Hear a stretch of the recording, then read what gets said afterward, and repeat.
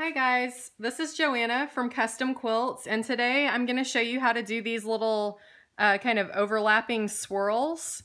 This is a really easy motif to quilt. It's great for adding texture to negative space, and it really pops. I'm using Quilter's Dream wool batting, and so you can see it's a pretty lofty batting and it really makes that quilting pop nicely.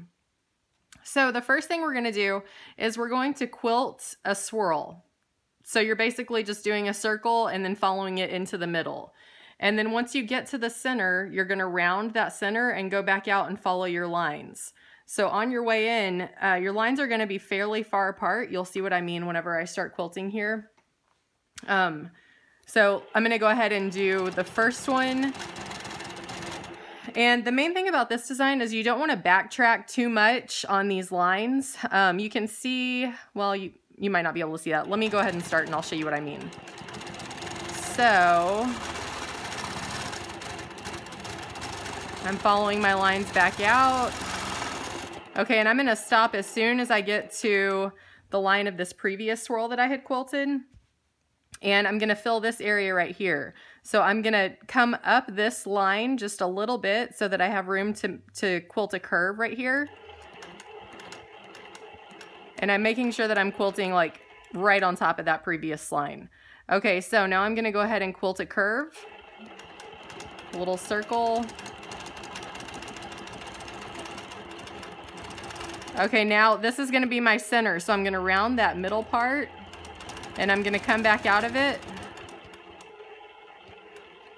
And I'm just barely going to touch on that line on the previous swirl. And then I'm going to come back around. Now I will tell you, the slower you go, the sloppier your swirls are probably going to look, because it's hard to make a smooth round line when you're moving really slowly. So the faster you quilt, excuse me, the faster you quilt, the smoother your curves are probably going to turn out. Okay, so now I want this swirl to be a little bit bigger, so I'm going to follow this line down a few stitches, and then I'm going to echo that curve back out, just like that. And so I'm not quilting on top of these lines, or through them rather. And now I'm going to come back up and trace this line a few stitches. Okay, and now I'm going to go ahead and make my next curve.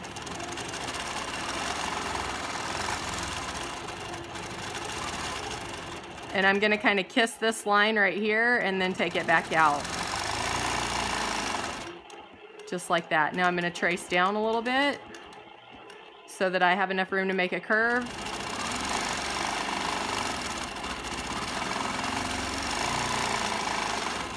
And then I'm stopping once I get to my previous line.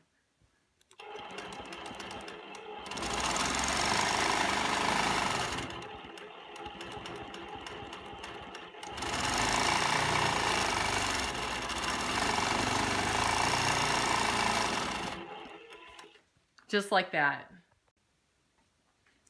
So basically you're just quilting these swirls and kind of overlapping them. So I'm going to come back out a little bit and go into my next curve.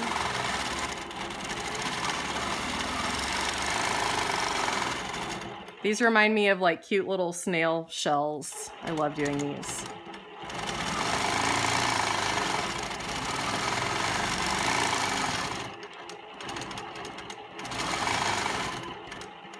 Now I'm going to trace back on this line a little bit of this previous swirl, come back out.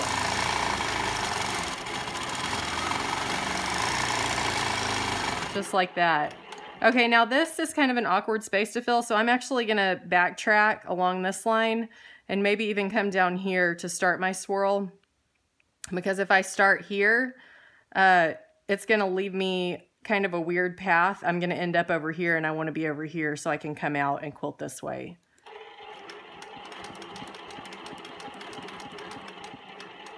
And I could definitely just quilt a smaller swirl to fit in there, but I want to maintain the size and kind of consistent look of these, so that's why I'm backtracking over here.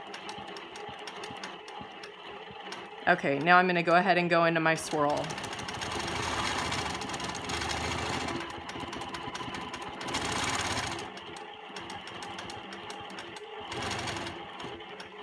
Okay, and this one kind of looks goofy, but that's okay. Okay, now I'm gonna go into my next big one.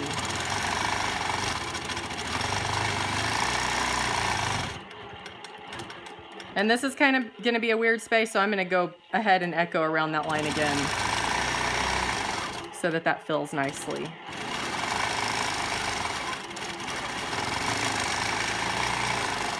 Okay, so let's say I don't want to quilt up here. I want to come back down and fill this space. Well, now my needle ended up over here, so I'm going to backtrack along this line, and I'm going to echo back around so that my travel path is down instead of up. So I'm going to go ahead and do that.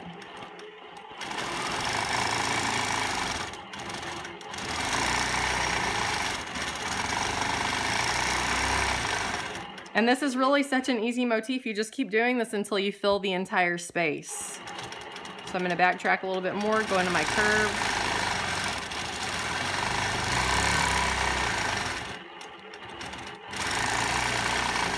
And I just try to keep the middles of my swirls, the centers, really smooth and rounded. Otherwise, you'll end up with like a little point on your swirls and it'll look kind of funny unless you do that to all of them. In that case, it'll look fine. And back around. I didn't backtrack very good on that one. Back up. Okay, now I'm going to go into another swirl.